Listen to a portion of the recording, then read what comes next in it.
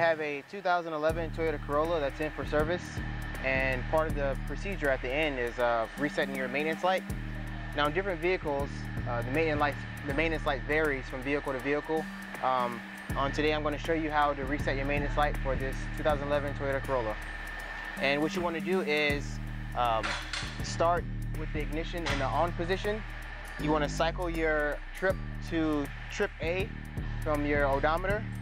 Then you want to cycle the ignition key to the off position. After that, you want to press and hold your trip button that you've used to cycle to the trip A button. And then while pressing and holding it, you want to cycle your ignition to the on position. You'll see some dashes start to flash, and it takes about 5 seconds.